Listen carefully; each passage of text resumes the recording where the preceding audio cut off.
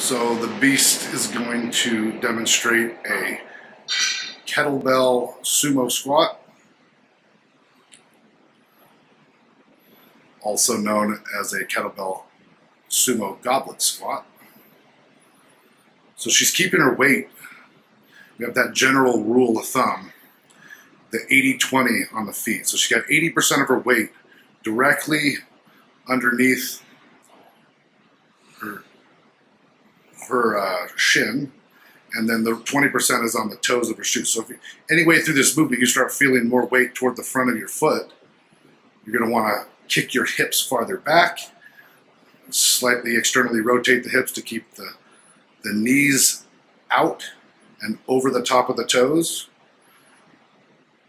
And she's going to full depth here. Notice full parallel and squeezing the glutes through all the way through the top of the movement. Let's do two more. Nice wide legs. A lot of adduction and abduction in this. Don't let the knees cave.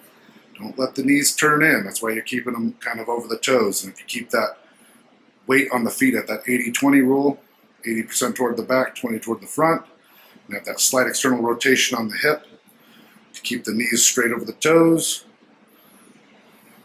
And if you can't do it with the weight, this is how we'll do it at first.